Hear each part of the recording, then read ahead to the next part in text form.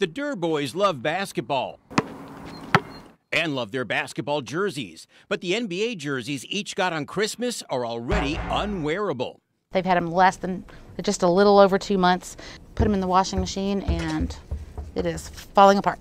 Mom Lori Durr can't believe what happened after just the second washing. All right, so the 3 has peeled off, completely gone from the jersey.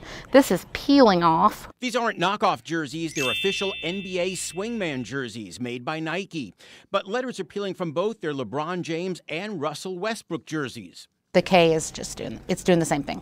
Turns out Lori's not the only person having problems with these new Nike jerseys. Even Nike's website is now filling up with complaints from other parents who say their lettering fell off after just a couple of washes. I bought my son a Curry jersey, and after one wash, the letters on the back started falling off, one comment says. Another says the numbers and lettering peeled off after the first wash. Lori says her son's old Adidas jersey, however, is still in great shape. Soaking wet, dry.